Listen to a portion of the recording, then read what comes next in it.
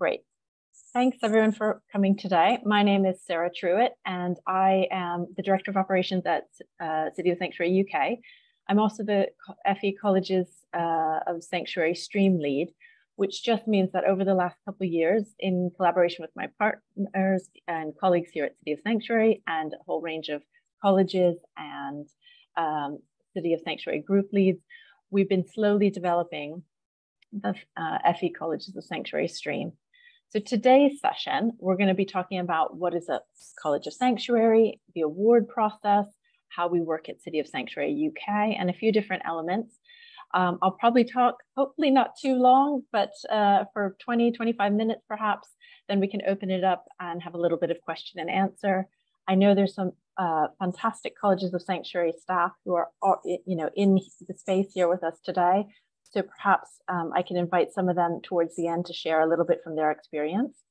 I would also like to encourage all of you to drop your name, where you are, and how you're sort of affiliated with either City of Sanctuary or what college you're from in the chat. And feel free, as I start my presentation, to drop any questions or comments that you have into the chat, and my colleague Megan will pick them up and sort of in due course either stop me so I can answer them, or we can take them all towards the end. But without further ado, I'm going to share a little presentation. I know some of you will be familiar with many of the things I speak about today because you've been involved with either City of Sanctuary or maybe already recognized as a College of Sanctuary. But I know there are lots of new faces coming along for the first time. So we're trying to provide a kind of an overview, a little bit about City of Sanctuary, as well as the award process. So thanks for being here, and I will share my screen now.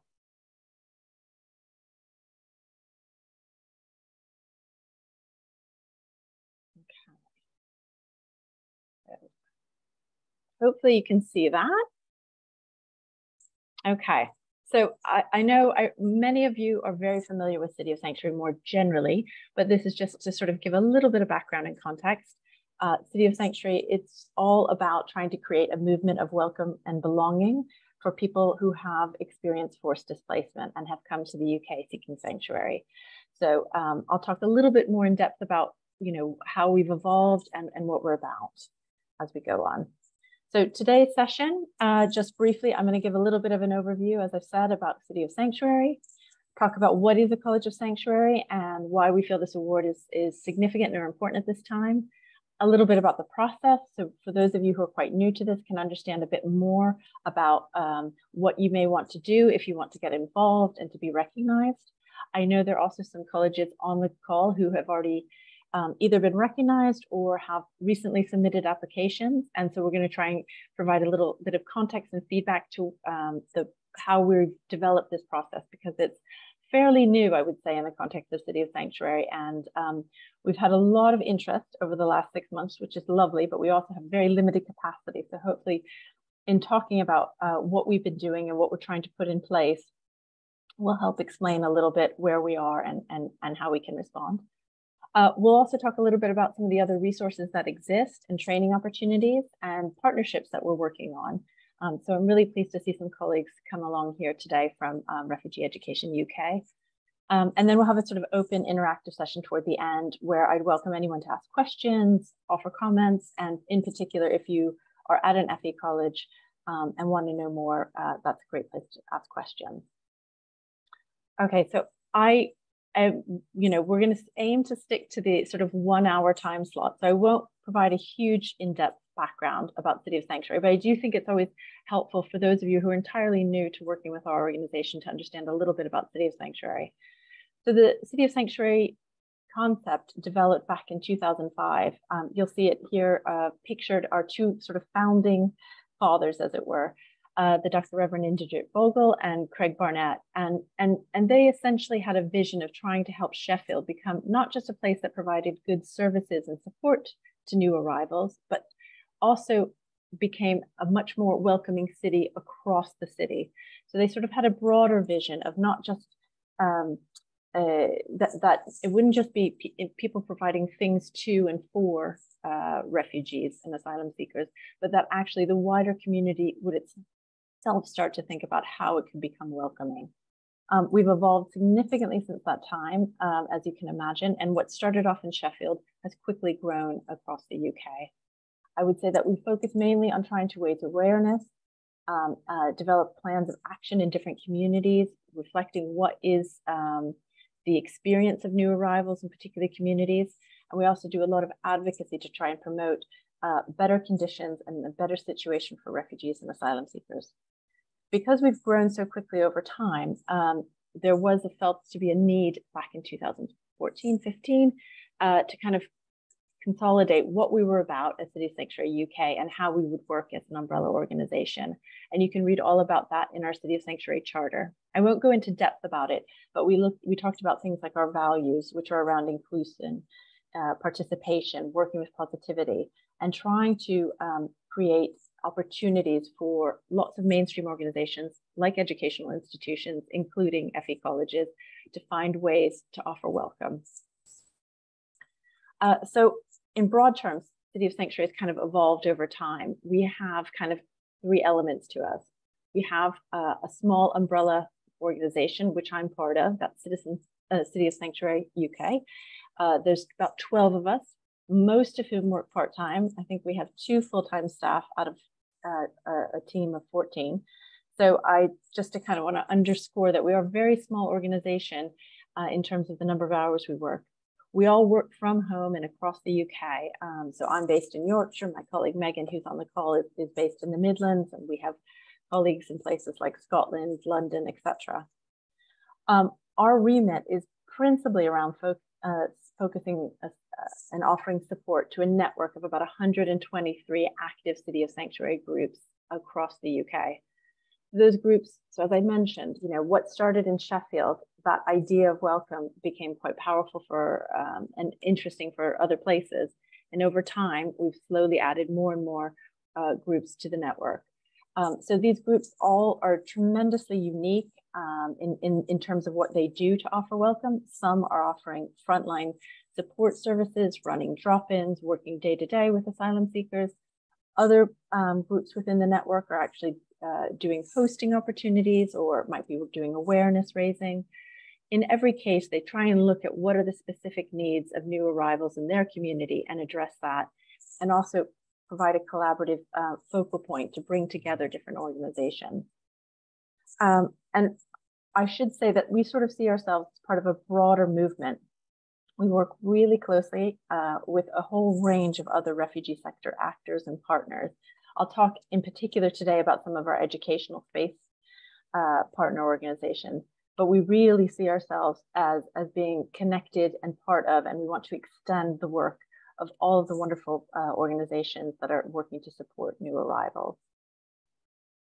So that's a little bit about what City of Sanctuary UK is. I should also probably hold up and share, if you want to learn more about sort of the growth and the development in the early days of the City of Sanctuary movement, there's a fantastic book, which is called 100,000 Welcomes. And one of our colleagues put it together to talk about those early days. So how we really transitioned from being, starting off in Sheffield and then becoming a network of so many groups. And it has some really beautiful, powerful stories of individuals offering welcome.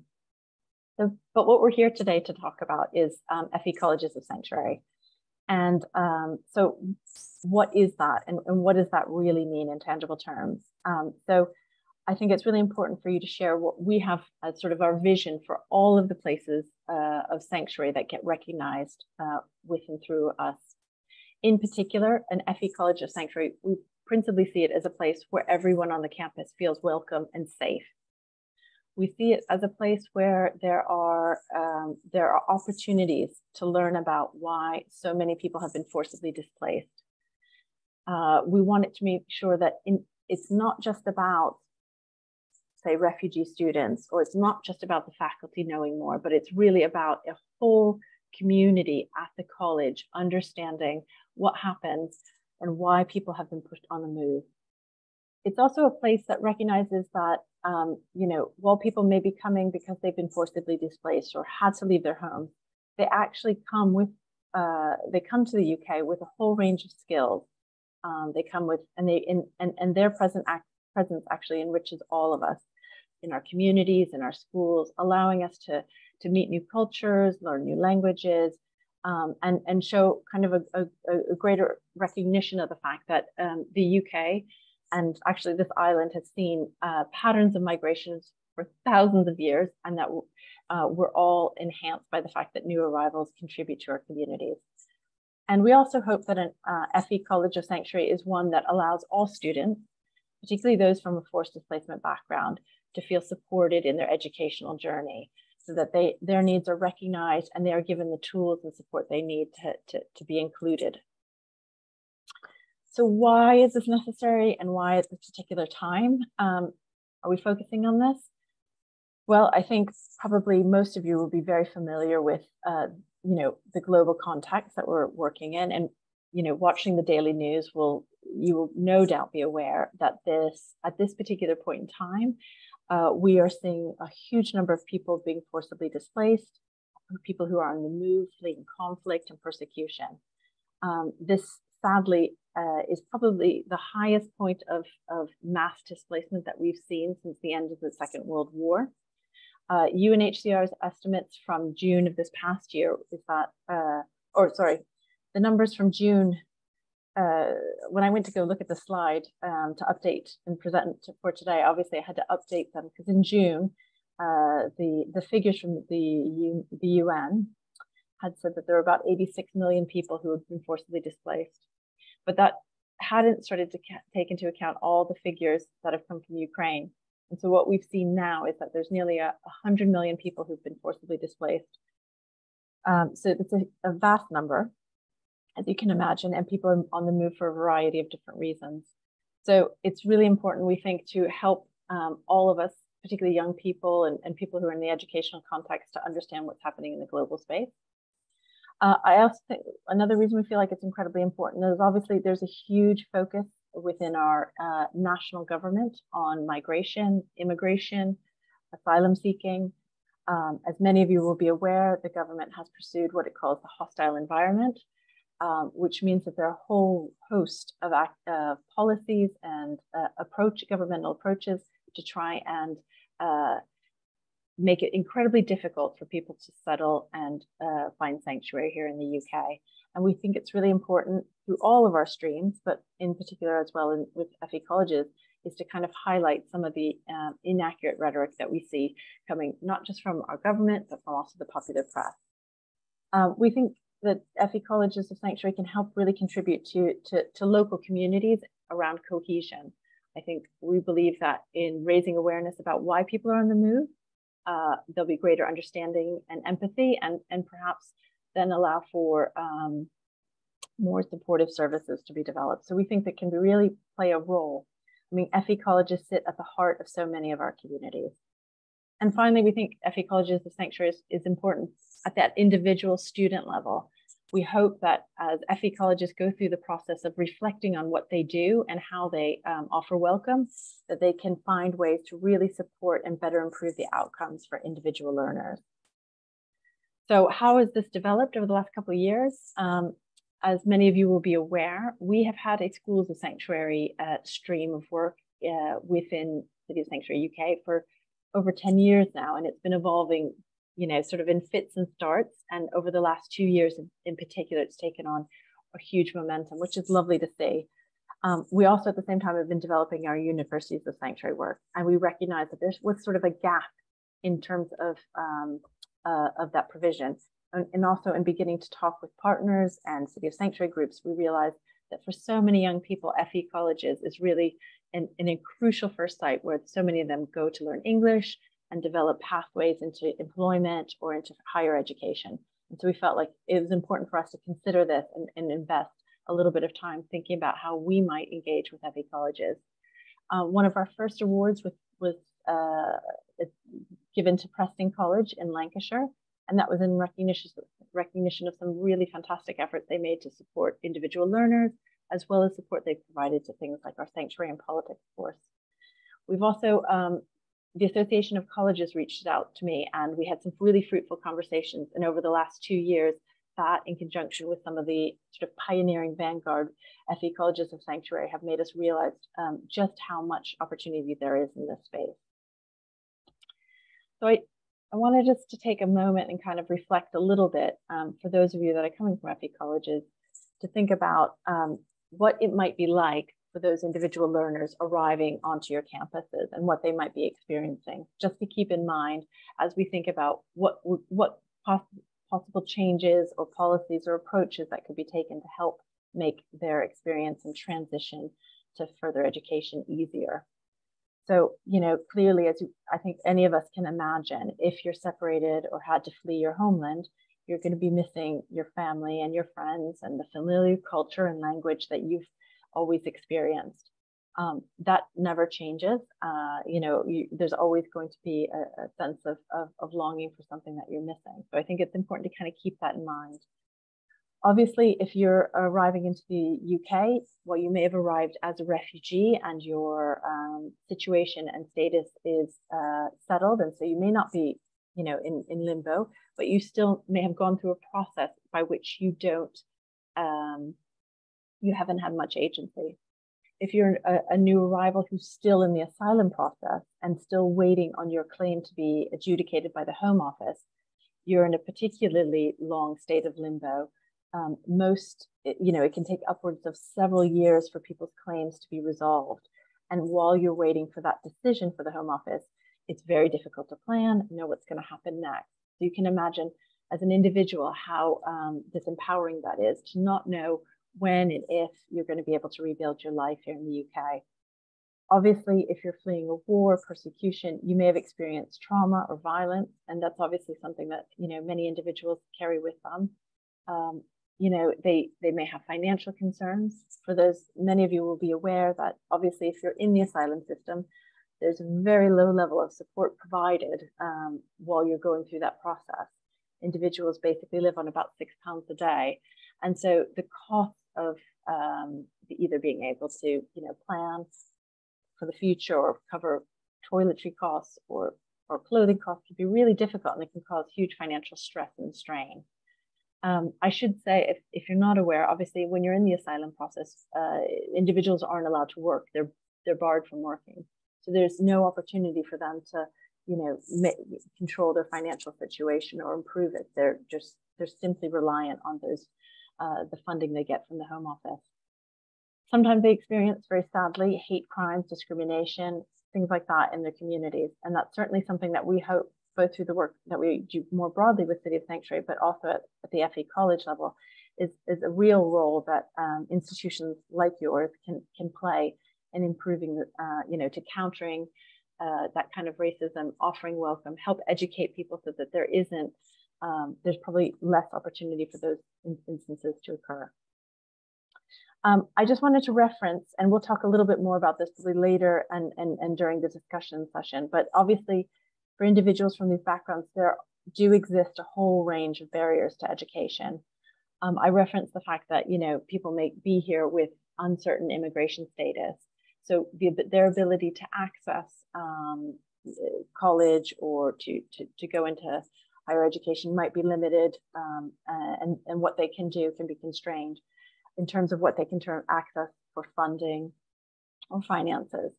So that can be really limiting. I think almost what's more limiting sometimes, though, is the fact that there's so little information and for some of these young people to understand how they can access education and what may exist in their communities.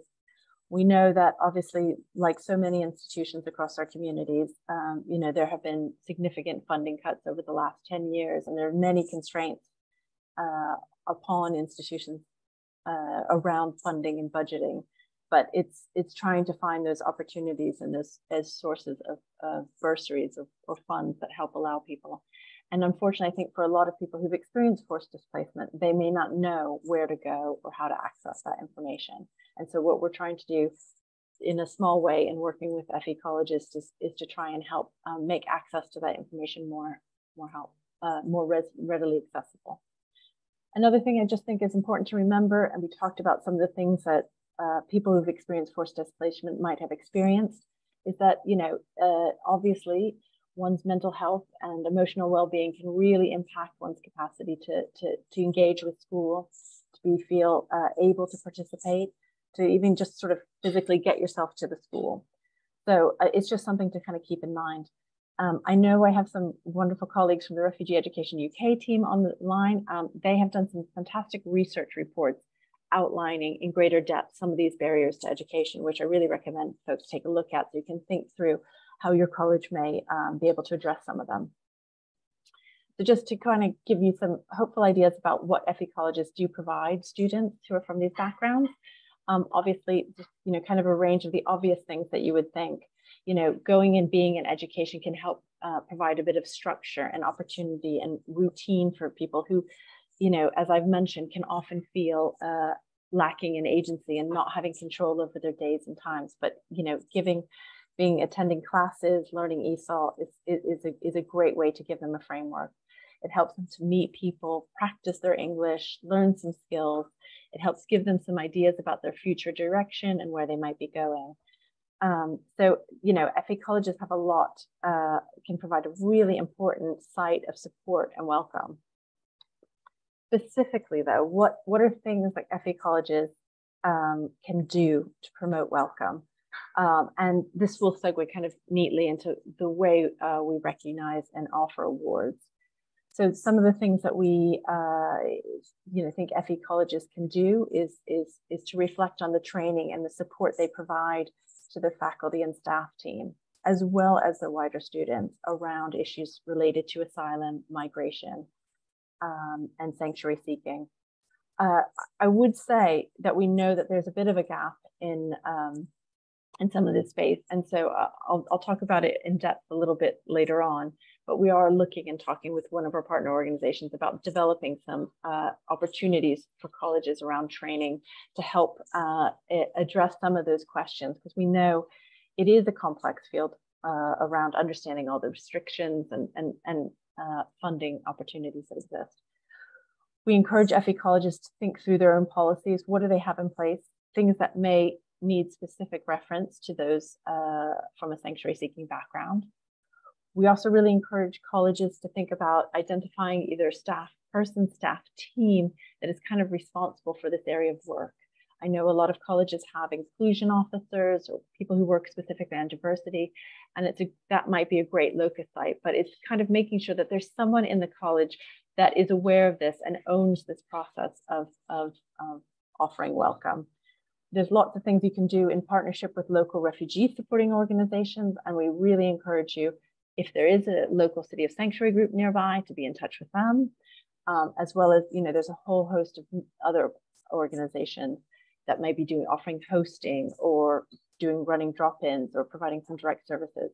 Maybe reach out to those organizations and see what you can do. And then there's also lots of celebratory and learning opportunities around raising awareness about why people become refugees, why they come to the UK.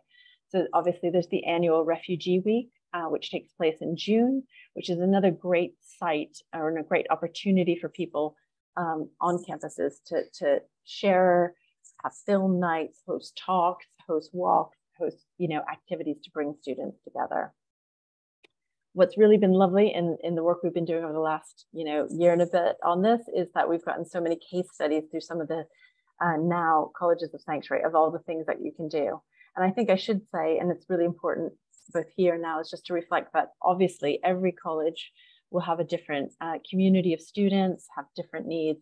So our intent is to try and think about what makes sense in your context. What can you do that makes sense for your students and your community? So we don't expect every college to do every single thing in the same way. So just a couple examples from the network. And as I said, I know there are a few people on the call who are from colleges of sanctuary. So hopefully at the end, people can share a little bit from their own experience if they fancy. But, there's some really wonderful examples. Eastleigh College, which is one of our more recent colleges of sanctuary, they had a redesign of their Learners Hub, which has allowed it and made it much more easily and accessible for new arrivals to get the information they need by passing them. Everyone's in a physical open space and the students can come together. And if there is an issue, it can be quickly resolved between different staff. So it's something about thinking about physical spaces and what works in terms of quickly assuring students of the support they need to access and directing them to. Halesowen College, you can see here on some of these lovely photos. They last spring, in support of the Together with Refugees Coalition actions with Orange Hearts, they did a kind of two-step thing where they had a crafting well-being activity, which brought people together to talk and do crafts. And then they put those orange hearts around the campus, which symbolize a welcome and support for refugees. There's an example here there's a picture here from Harrogate College when they got their award. I think this is from one of their Refugee Week activities, which was a movie night where they brought people together to watch a movie about forced displacement and talk about it. And so to help educate the wider community about refugee issues. Sheffield College, I hope you're on the line. I haven't seen you, but another fantastic example of how they, in response to all the new arrivals that have come from Ukraine and then Afghanistan over the last year, they've been able to develop creative short-term modules to help students immediately get some initial support while they wait for the next opportunity to register for either ESOL courses or other learning. So it's about colleges finding interesting, flexible ways to respond to needs that they identify with on their campus. So I know many of you are here curious to find out about how to be recognized as a College of Sanctuary. Essentially, all of the Sanctuary Awards that we offer at City of Sanctuary UK follow the same set of processes. We call it our learn, embed, and share model.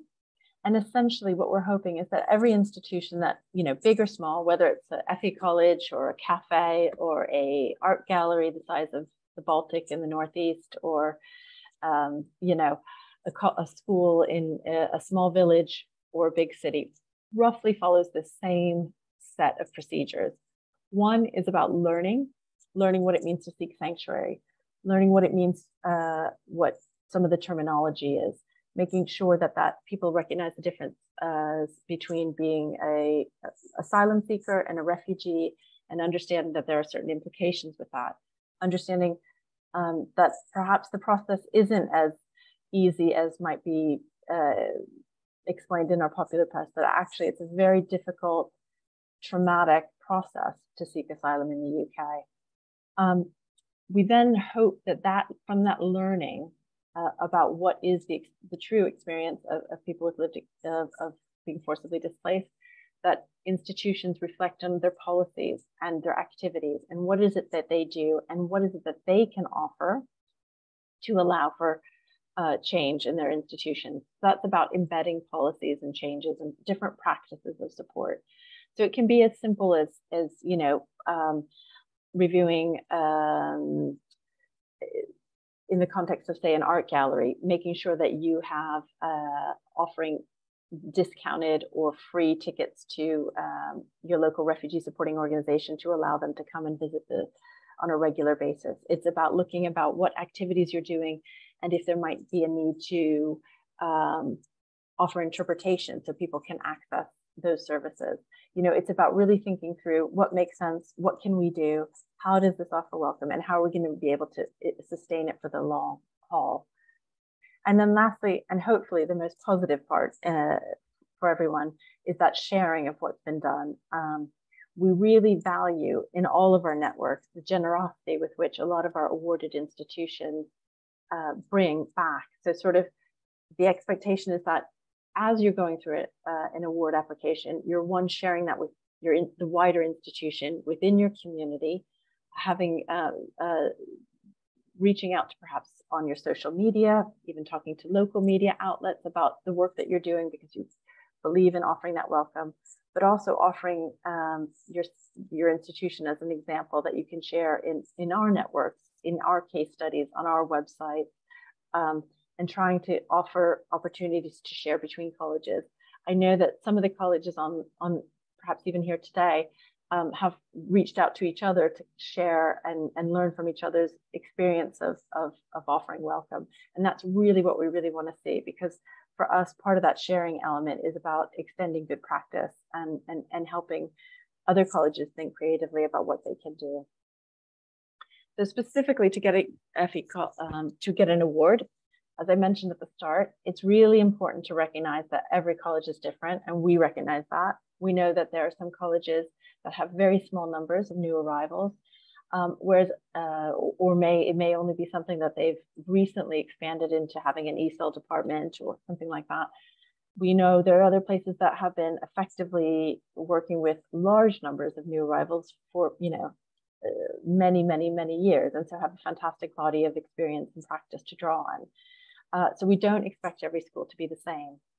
We have outlined a set of 12 criteria, each of which are sort of held under those wider processes. So we have a couple learn criteria, and that relates to training and learning opportunities. We have embed, which looks at how colleges can embed them. I didn't want today's session to go into detail into every single criteria. It is available on our website and in the resource pack, the image of which you can see here. And if you can go online, you can either download, we have a PDF file online, and we also are now printing hard copies. So if you're keen for hard copies, we can send them out for you. But the important thing is to think about, what makes sense in your context, and if there are gaps in what you can do in terms of meeting the criteria, we have tried to set out different ways that you could potentially address them. We expect for every institution that wants to get it to complete an application form, which is also on our website. I'll hold it up here if you can see me in the corner of your picture, but this is it's sort of a Word document that's easily downloadable. And what we usually suggest is that if you're thinking about becoming a College of Sanctuary, if you think this might be something that's of interest to you, to download that award, talk to obviously colleagues across your college that you want to work with on it. Typically, we encourage them to put it on an internal shared drive where you can start to immediately document, because I know there will be colleges joining us here today that are already doing a range of things that would meet the criteria and represent really wonderful, welcoming practices. So using that application form to start to document how it is that you're offering welcome. We also encourage colleges to think about setting up a sort of corollary Google Drive where you can just start to drop in as you do activities, the evidence for it. So it makes it easier, when you get to the point where you feel ready to submit an application. And we reckon what we recommend generally is that having that shared drive is an easy space where you can kind of, drop in information and hopefully, because one of the challenges we've noted with awards more generally is that often, and we love this because there are sanctuary champions within institutions who really want to promote this activity, who drive forward the effort within an institution. However, if it's not put in a collaborative format that allows the wider institution staff to get involved, it sometimes can be far too focused on a single individual. So we really encourage any of you who are contemplating this, if you're that sanctuary champion, think about how you can broaden it out and include others, because we don't want it to become too onerous or too burdensome for a single individual in an institution, as well as we think it's really important that there's a whole organizational approach. We always encourage creativity and like I said, we don't expect, none of our applications to date have been identical, and we really don't want to see that. And that's not what we're looking for. We're not looking for tick box exercise. I should say that because we've had such enormous growth over the last, particularly 6 months, I would say, but over the last year and a half, as we've been developing the resource pack and trying to create capacity, we have had a huge amount of interest, which is really great, and says to us that there is space and interest in trying to promote good practice at the FE college level. However, because of that, to help us at City of Sanctuary UK support that growth through events like this and the resource pack and reviewing an application, we have set up a small fee, and it's a £450 fee, and that is to cover the sort of 3-year lifespan of an award. We give awards, that sort of last for 3 years, after which point there's sort of a reaccreditation process. And that's in part because we think it's really important that this becomes sort of a living process for colleges. So it's not just something that you do once and then it's done and you move on from that. And if that, if that is your approach, then maybe this might not be the right award for you. But what we really hope for all the colleges is that they continue to get involved, and this is something that they want to refresh and get reaccredited on. So how do you get started? It's great that you're all here today. That's an excellent first start. I know some of you have already completed this journey, so it's wonderful to see you coming back and being willing to share and attend today's session. The first and easiest step, as with all our awards, is to pledge your commitment to work to the values and principles, and that's by simply signing a pledge. I'm hoping my colleague Megan will drop into the chat, and we will forward all these materials after the session. But just to say, so the easiest first step is we ask all institutions to sign up or pledge their support to creating a place of welcome in the UK. And that initial step is a great way to let us know that you're interested. And then we find out where you are, and we can connect you with your local groups. So we have a mailing list. We aim to send out newsletters every month. I think many of you will have seen the most recent one I did a few days ago, because I had a number of signups for this event after it. In that newsletter, I try and highlight upcoming events that we're hosting that everyone's welcome to, any interesting reports or training opportunities from other organizations, things like that. We have so please do join that mailing list, and you'll be updated regularly. I'm hoping Megan again can drop in the chat the link to that. I think the other thing to do, if you haven't, if this is all fairly new to you, and you really are beginning your journey of becoming an FE college, is to start thinking about what is it you're already doing. I know many of you will, particularly if you have large ESOL departments, you might have been very actively considering the needs and for your refugee students. So it's about kind of assessing that. I just wanted to share that Megan and we've been working on, it's an audit tool, so I don't know if you can see this, but we'll be sharing this later in the week with a follow-up for this. And it's essentially a fairly detailed checklist of different things across all the criteria as suggestions for points that you can think about in terms of approaching your Sanctuary Award. It's not a requirement for you to do this, to complete the application and get recognized, but it is hopefully something that will give you an opportunity to reflect, and hopefully across different areas of your work around what could be done and what could then be applicable in your application when and if you go to that step. We have the resource pack, as I mentioned. It's available currently now as a PDF online, but it is going to print this week as well. So if you're interested in getting some hard copies to share or bring to your colleagues, it's full of some really lovely examples and case studies. I'd also encourage you to think about signing up for some training sessions, and I'll talk more about that in a second. But obviously, in talking with colleges, we do know, and based on some of the queries we're getting, there are lots of questions people have about this space, and so we have been thinking about ways to offer more support and training. So here's some dates for the diary and talking about those trainings. As I mentioned, we have been in discussions with Refugee Education UK about helping expand opportunities for people to learn about what might be the particular needs of students coming from a forced migration background. So we have put together these trainings. They will come with a fee, and we have set up this to launch in January of 2023. We have a couple different sets of themes. The initial ones you'll see up here are sort of introductions, and those will be overviews and sort of detailed offerings around trying to put in context what's happening in the national context around government policy, but also what are the particular needs of people with the lived experience of being forcibly displaced. We would, in all of these sessions, we'll be hearing with those with lived experience, talking about what they have gone through in their effort to join education. So we have some upcoming training. We also, because we've had such tremendous interest in the stream over the last 6 months particularly, and I think it's a reflection of what's happening in the global context and the fact that there are, for example, large numbers of Ukrainians arriving into communities. Because we've had so many applications over the summer, we received 4 or 5 maybe that, some from colleges that we hadn't even known were planning to apply. what we've tried to do is to create a plan and structure for the next academic year to kind of help Megan and I to be able to be more responsive.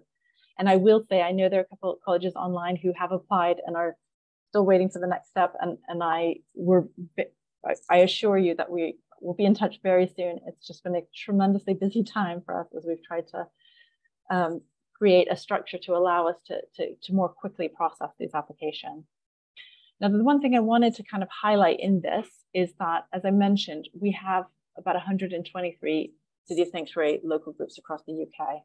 And we also have a network of about 50 schools of sanctuary local leads. So those are individuals who are committed and signed up to help us implement our schools of sanctuary project, which is fantastic. Some of those individuals in some places will be helping us with colleges. So there will be some local support. However, because we don't have quite as many local leads for colleges in the same way that we have for our schools of sanctuary, any applications that don't have a local group or a local lead that works for them will be coming to Megan and I to be developed and run through the appraisal process. And that's part of why we've tried to create this schedule of support in order to kind of hopefully help colleges direct their activities and give you timelines to work towards. I think the important thing to say is we are so delighted that so many people want to learn more and be recognized for their efforts. And we really encourage you to, we're so pleased about that. I would just say that I hope no institution feels a rush to do this. And if you feel like these deadlines that we've kind of popped up on the stage, letting us know about whether you want to reapply this year, submitting initial application in January, a final one by March, if those aren't going to be doable for you, that doesn't mean that you can't get involved, attend our activities, and think about doing this for next academic year. It's simply so that we can process them in a sort of timely fashion and be more responsive. So I hope that's clear. I can see there's a whole lot of chats that I'm missing, so I look forward to answering questions in a minute. And I'm sure you're tired of my voice. So thanks for your patience thus far. I just wanted to highlight a couple things that we are working on and how we're planning to further this stream. In particular, I've mentioned that we will be launching the audit tool, as I showed you earlier. Hopefully, again, we'll be sending that out later in the week. And so that hopefully can be, again, that in conjunction with the resource pack and some of the case studies and things on our website should hopefully give you some examples and tools to get you started. I have been speaking to a couple of colleges in our network, and I know that there seems to be a real interest in support for providing sort of informal peer-to-peer networking opportunities, particularly in the regions.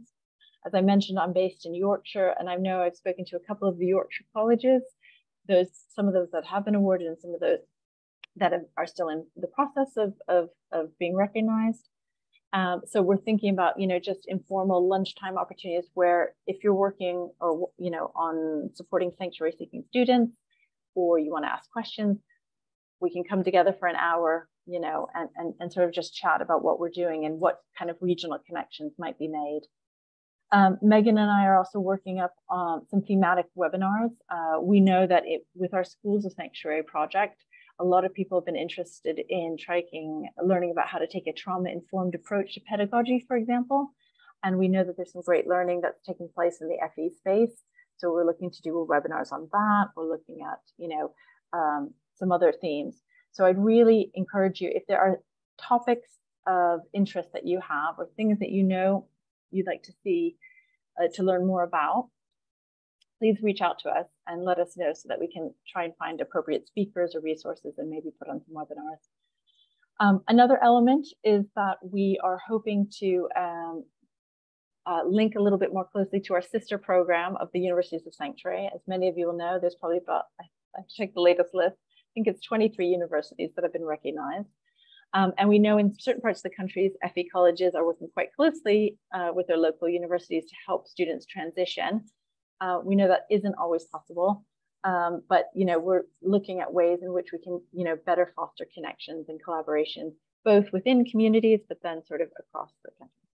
So I guess the question at the end of the slide is hopefully what would be of help to you as you think about what you would need to support sanctuary seekers on your campus.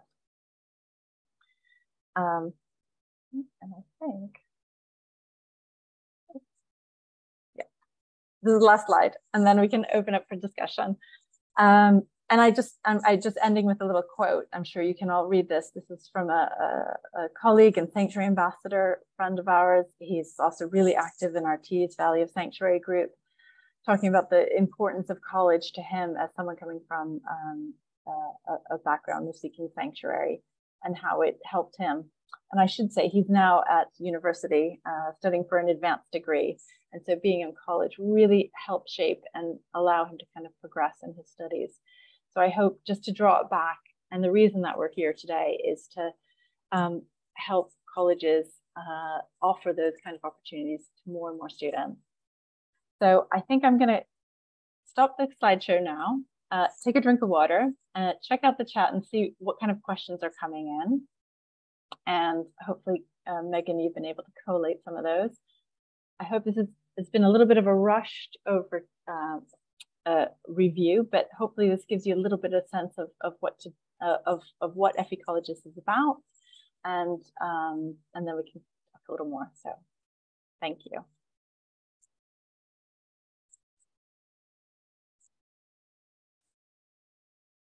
Okay. So I'm just pulling up the chat. Okay, there's about 40 messages I've mixed. So I'm going to ask Megan, perhaps, if you could. Okay, great. Thank you, Megan.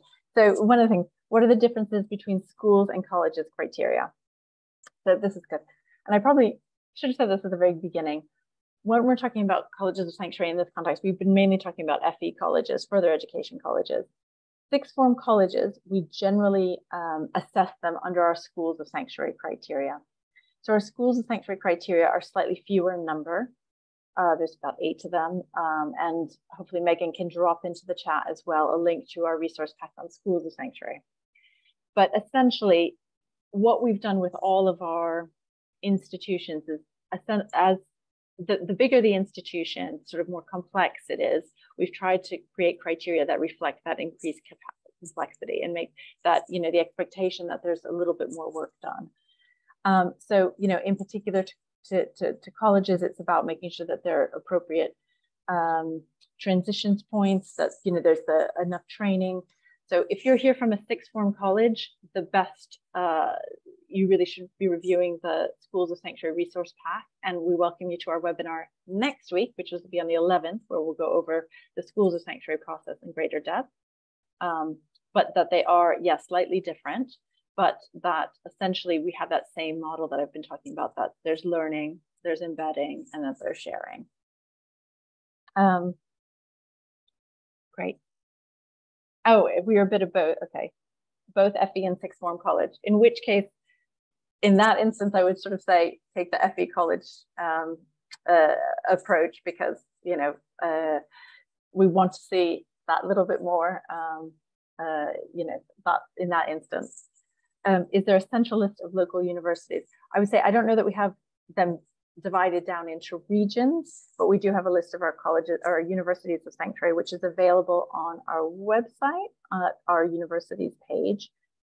Megan may be able to drop that in the chat. I know she's busy fielding a few things, but we can absolutely, and I should also mention, there's within the universities of sanctuary, we have a JISC list, which is a informal mailing group where universities kind of talk to each other about, setting up sanctuary scholarships, understanding the rules around admissions, all those kinds of tricky things. And so that's a space that you're welcome to join as an FE college to see what the universities are talking about.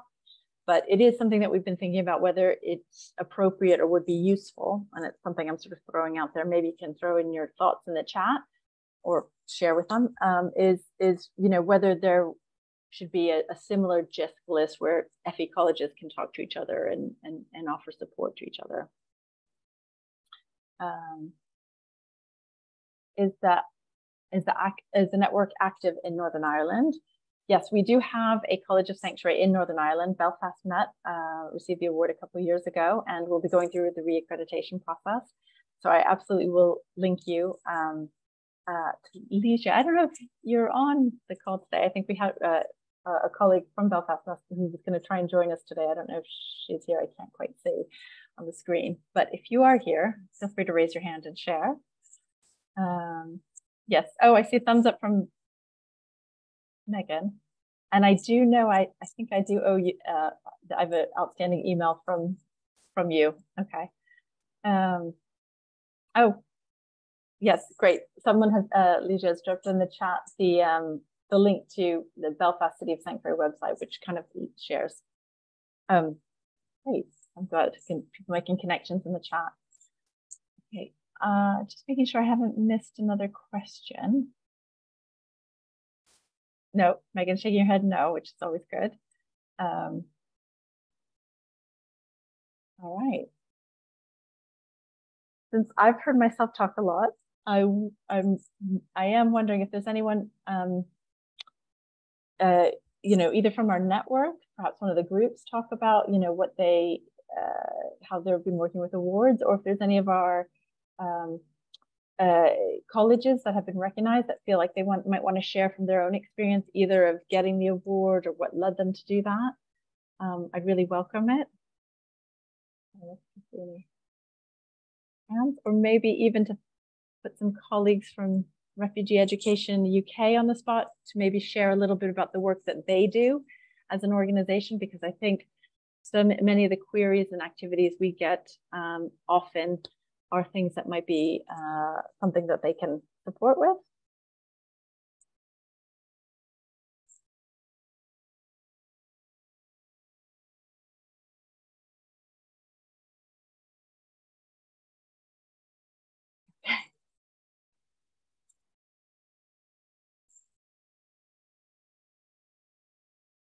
Okay. Well, okay, we built in a fair bit of time to have some interaction and discussion, but obviously I know people are very busy, and I hope some of this has been very clear. Yeah.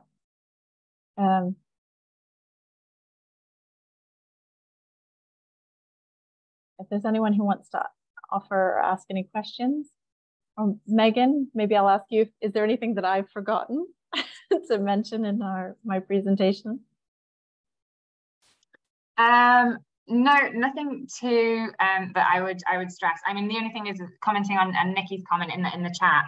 I think the thing is that we're so often see such amazing practice in the ESOL department, and what we hope from the FE Colleges Award is that it's a real opportunity for the ESOL department to kind of shine a light on the fantastic stuff they're doing for the rest of the people in the college, and also to kind of work to extend that beyond the ESOL department, making sure that lots of other teachers and other members of staff know exactly about the challenges facing students from sanctuary seeking backgrounds. For example, we've seen some recent stories of you know, students going into carpentry courses and their tutor within the carpentry course saying, well, I really don't know much about their experiences and what challenges they might be facing. And obviously having some background on that will really help that tutor in being able to effectively support them and meet their needs in a kind of informed way. I know that Ligia's got her hand up, and then we've got one more question in the chat. So maybe we can go to Ligia now. Thank you so much, Sarah, and thank you, Megan. Just very quickly, I apologize, my voice is coming through not very well. I'm on the other end of COVID, but just want to say that being a College of Sanctuary, and I'm from the Belfast Met in Northern Ireland, has been a process, and it continues to be a process. It's not something that you achieve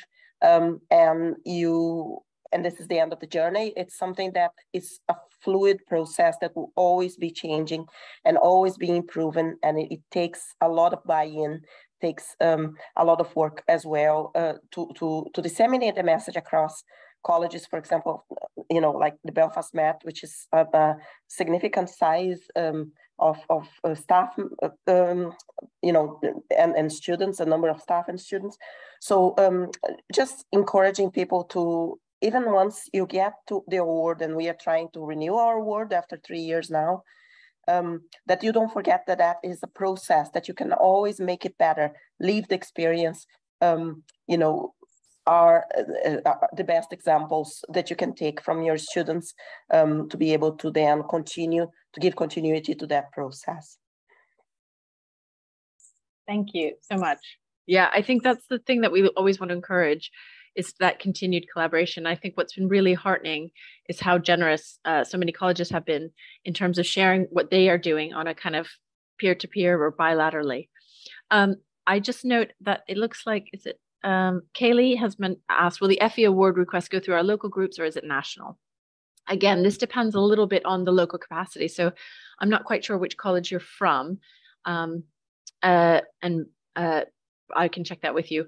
So some of our groups are have a lot of capacity and a lot of interest in working with FE colleges. And so we, once we know where you're from, we would, check in with the local group. Some local groups just don't have as many, volunteers or the capacity, or they're too busy doing other activities, so they might not be able to do it. And those are the ones that, in general, that we would manage the entire process.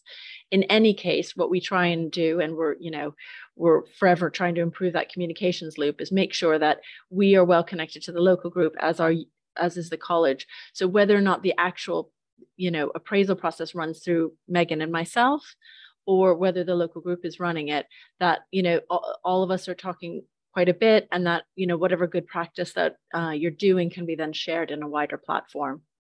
So it's just to say, and maybe, it's in Norfolk. Okay, we have as you might know, we have a very strong Norwich City of Sanctuary group with lots of fantastic talent there. So what we would perhaps probably do is just have a conversation with that local group to see about their capacity. But if you drop us an email, we can follow up with that local group and kind of ensure. Yeah, it looks like Megan's answered that one.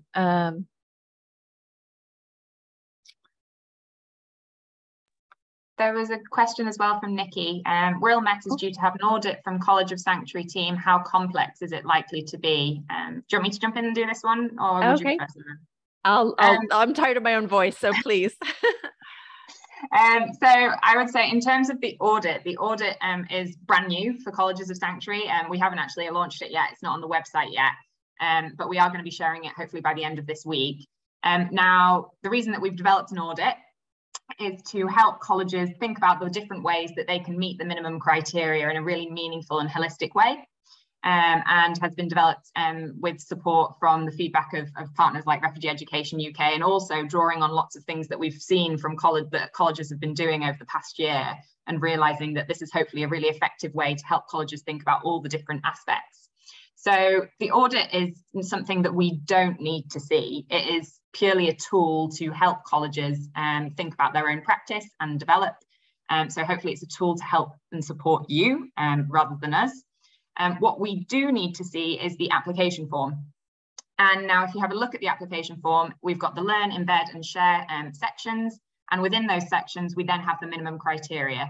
So I really don't want it to be an onerous process. So what I would simply suggest doing is bullet pointing under each minimum criteria how you have met that. And again, if you look at the audit, this can help you think about the different aspects of practice you're already doing, and then hopefully some that you can develop as part of this journey as well. But yeah, I would keep it simple, short and sweet. Definitely no long sentences. It saves us time and saves you as well. Great. Thank you, Megan. That's great. And yes, so RE UK has explained there's some training programs for asylum seekers and refugees. They run, some direct support services as well, which is fantastic. And we help you understand their rights and available resources. Yeah, okay, so they've shared the website. But this is just to say, so we have, in the course of starting this award scheme, we've recognized that some of this information out there, it is difficult to find. We did a webinar in spring of 2021, where we had a speaker from the Ruth Hayman Trust who was talking about entitlements within the English context, because obviously education and funding, varies between the different nations of the UK. And so that webinar is on our events recording list, which we can also drop in the chat. But it's just to say that, yeah, there's a lot of complexity. We know that, and it can be difficult to know. And it's also difficult to help students who, you know, may have qualifications from you know, from where they've come from, but how do we get those recognized? How do we, you know, find them either the ESOL courses that they need to help them get back into the field of study that they want to, you know, how do we maybe offer what might be other venues of career opportunities. So I will kind of start to draw it to a close. If there's not, I don't see any more hands coming up. We have recorded this session. So if you've come from a college, we will be sharing that later in the week. And we would be very happy for you to share it with colleagues. Megan and our emails are on the website, and we're always kind of welcome queries if you have some questions. But what we wanted today to be about was just try and provide a little bit of that overview of the stream and what we're doing, and the intent to help FE colleges. So I know everyone's very busy, so I think I will take the fact that there's no more questions as a sign that we all need to get back to our desks, perhaps. And thank you all for coming here today. I hope you found it useful. Very grateful to hear from Ligia in Belfast. I hope you feel better soon. And please be in touch if there's anything we can answer or support you with. Thank you for coming.